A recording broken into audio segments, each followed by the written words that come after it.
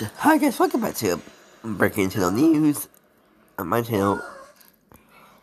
It's now been 183 days since we last had a drought.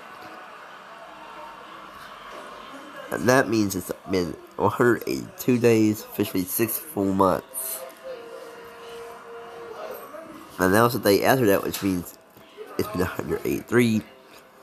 Nintendo stock since the last general direct, September 4, 2019, 48.53 USD. March 3rd, 2020, 42.53 USD.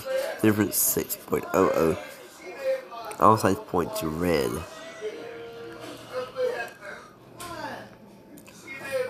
So yeah,